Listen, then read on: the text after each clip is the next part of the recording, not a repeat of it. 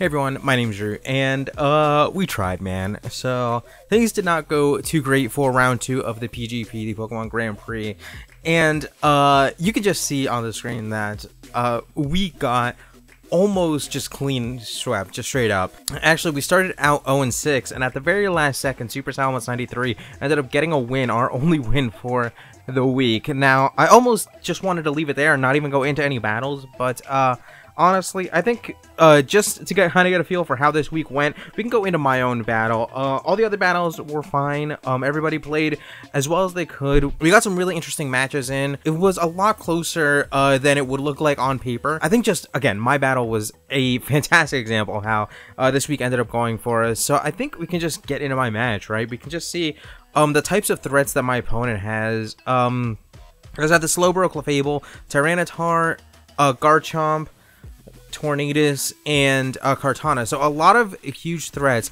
Kartana has a really decent time here, but there are a few mons that just kind of stop it in its tracks. And for me, I really don't have any answers for Tornadus. So, I mean, the closest thing that I have to that would be the Alola Muck, but I have to keep that healthy in order to not let the Tornadus just beat me. But other than that, just see the Infernape, Garchomp, Hitmontop, my own Kartana, and Jolteon. So really, Jolteon is my only way to offensively beat the Tornadus, and Alola Muck is going to be my only real defensive switch into a Tornadus.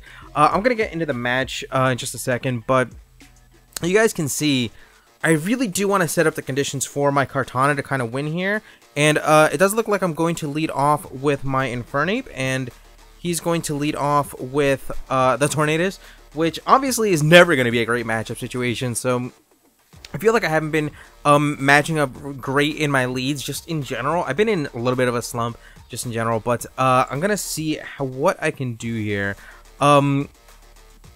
Honestly, I wanted to bluff Scarf. I wanted to click U-turn, see what he would do, but it felt like I couldn't risk it. I felt like Infernape was too offensively important for the makeup of this match, and I felt like I couldn't really risk anything here. I knew his most likely play would be to U-turn, because I either reveal that I'm Scarfed and go for U-turn and do no damage, or he finds an opportunity to just hit something on the switch. And so, but I really couldn't risk it, so I just go straight into the Muck, and that allows him to go into the Garchomp, which forces me to switch out again, which kind of sucks, but it will let me go get a -1 on the Hitmontop. And so now I'm thinking I'm okay, but he goes for the Swords Dance, and I'm honestly terrified at this point because Garchomp, I really don't have any defensive checks to Garchomp, and I can certainly just kind of go through my team.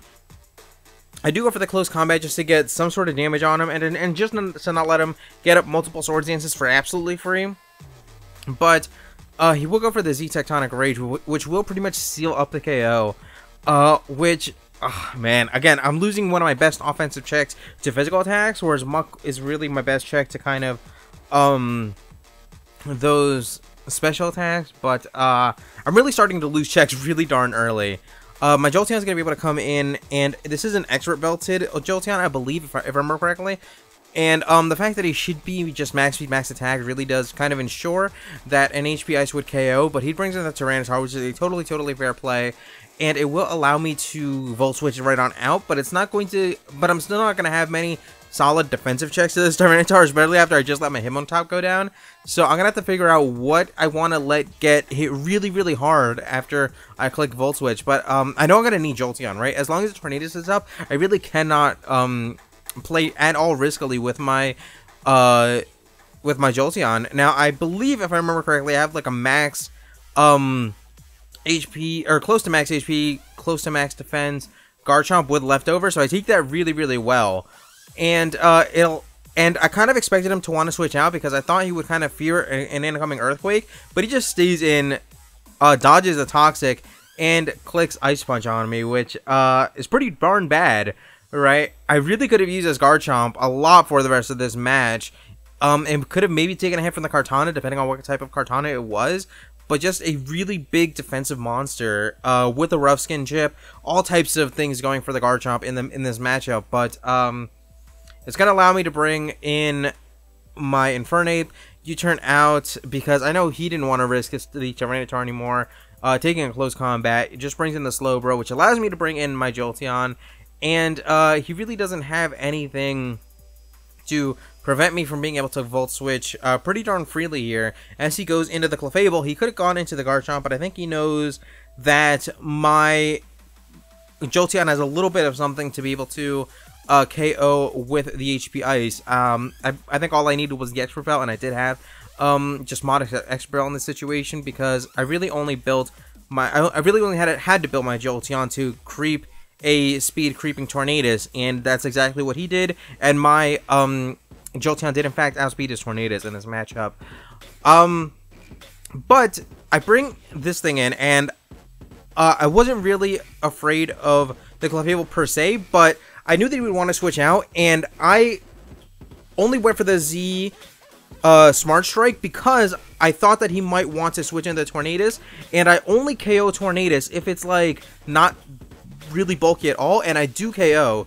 It was a reasonably offensive Tornadus, and I am able to KO this thing right off the bat, which is insane to me, right? That is exactly what I needed to happen, because I really never had many good plays against the Tornadus. And so here, he brings in the Slowbro, which just screams Rindo Berry to me. I knew it was going to be Rindo Berry, and it was in fact Rindo Berry. I was always going to be able to really kind of take an Ice Beam and just KO this thing through Rindo Berry if I had stayed in. And it truly baffled me. He never had Flamethrower on the set. I thought maybe he was over-predicting on something, but he never had Flamethrower on the set. So, a Rindo Berry Slowbro without Flamethrower really did confuse me. I guess he couldn't find space on the set, but it just really didn't make a whole lot of sense to me. But regardless, it's going to allow in my Jolteon, which is going to allow me to pretty freely maneuver around here. And I can Volt Switch, but again, I really don't have the best switches into the Tyranitar, especially after the Garchomp went down. So I thought he was honestly going to want to switch out, and now that I don't even have the Garchomp, I'm going to have to just give up this Alolan Muck to this thing, which is going to be unfortunate. But Alolan Muck was absolutely the most expendable Mon left on my team. But now that's going to let me bring in my Kartana, and it's going to let me get a very free Leaf Blade off. This is a pretty darn free +1 in this situation. And honestly, now that I know what kind of a set this Slowbro is, I'm more than willing to stay in on the Slowbro and Leaf Blade it twice. But he goes into the Garchomp instead, which really, I don't know. I had to go for a roll on the Leaf Blade. I was kind of put in that position where I had to do that. But he's able to just stay in, click Earthquake. He does take the Leaf Blade, and I'm going to take it out after second Leaf Blade, but it's going to be another round of rough skin damage. And if I could have kept this Kartana more healthy, I think it would have been in a really solid position for the rest of his Mons, but as it was, it had to take a decent amount of damage, which is going to kind of hurt my positioning for the later game. At least that's what I'm thinking now. But he does bring in his own Kartana, and his Kartana could in fact be Scarfed, which is really scary to me. That's what I have to assume, that it's Scarfed Secret Sword, and it's going to be able to do a lot of damage to me. I can bring in my Infernape. My Infernape is actually going to get crit in this moment, and it's going to be pretty darn rough. It's going to be pretty darn rough because now if my Infernape is ever in a position to be able to KO something with Flare Blitz, then it's going to burn itself out to Flare Blitz, and that might come into play. It definitely will come into play. But I will have to reveal Vacuum Wave because I didn't feel comfortable enough just going for the U-turn. I had to reveal Vacuum Wave, which is a tech. It should KO most Kartanas outright with the Expert Belt. But I will be able to U-turn into Jolteon, and Jolteon is going to be able to pick up this KO. He really didn't want to switch anything else in, especially couldn't risk any damage on the Kartana,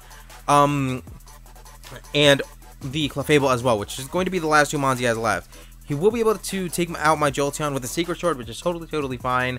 But I'm always going to be able to bring in my Infernape and threaten a KO. This is a mixed Infernape, semi-mixed Infernape. The only special move it has is Vacuum Wave, but it has, I believe, 28 points of special attack, which is just enough with an Expert Belt to guarantee a KO on a Kartana with a moderate investment. Like if it, I assumed that the Kartana was going to speed creep something and then reinvest a little bit of it into HP, and that form of Kartana I can always KO with a Vacuum Wave. But now, again, because I'm not in a position to freely Flare Blitz into Clefable, which I kind of had to do in this moment, because I was never in that position, I had to switch out into Kartana and try to get something to happen here. But you can see that it gained more health back with leftovers than I did with Vacuum Wave, which is going to be pretty darn important in just a second. So again, this is going to allow my Infernape to come in. Now, under most circumstances, I'd be able to just click Flare Blitz, and because he would have to respect the Vacuum Wave. In most circumstances, I'd be able to just click Flare Blitz, but because of that crit and I took so much damage, it never even really mattered, because any Flare Blitz that I went for, I would have burned myself out to the recoil. Now here you can see that because earlier in the match, just a few turns ago, he recovered more HP than I did to him with Vacuum Wave, and I was forced to switch out because of that Flare Blitz recoil, because of the potential Flare Blitz recoil. That ended up being the difference in being able to KO that Clefable. And hypothetically, if I had more HP, if I was able to Flare Blitz directly into the Clefable a few turns earlier without it getting more leftovers recovery back, then I would have been able to take the recoil, and again, my 28 investment Vacuum Wave would have been able to KO Kartana. I don't like how I positioned myself in the early game, but in that late game, I think I positioned myself well enough where I could have been able to deal with the Kartana and a few different things. But that crit, I think, really just ended up hurting me quite a bit. And I did what I could. I wasn't even able to take out the Clefable, so it was unfortunately going to be a 2-0 instead of a 1-0. But we did what we could. That's going to be my round 2 match. And round 2 as a whole went down 1-6. We didn't get very many wins in this one, but I want to bounce back. With that week 1 win, we are in an okay position to at least stay in that top half, and that top half is going to go to playoffs. So I am really excited about what our team can do in general, and I like how our teams are built, how they interact, and I just am really excited to see what they can do in the future. But with that, that's going to be it for me. Thank you guys so much for watching. Like I said, I almost wanted to leave it at just putting up a screenshot of that spreadsheet showing how badly we lost and having that be the video, have it be like 30 seconds long and call it there. But I wanted to do a little bit of something, at least show off that we tried our best. We fought in these matches, but in these matches like mine that you just saw, it was really difficult to kind of bounce back, and we just had to play against some stuff that we really weren't expecting as a group. But me in particular, I felt like I just made a lot of calls that didn't end up going my way. He built very differently from what I thought he would have built, and just made some plays that I would not have expected, so it really caught me off guard. And like I said, I don't think any of us played badly, but we just, I think, got caught off guard just as a team. But once again, that's going to be it for us. We'll be back really soon with more weeks of the League War, and I'll be back with more weeks of the ICBA and the UBL, and some other stuff coming up really soon. But once again, thank you guys so much for watching. I know we once again out.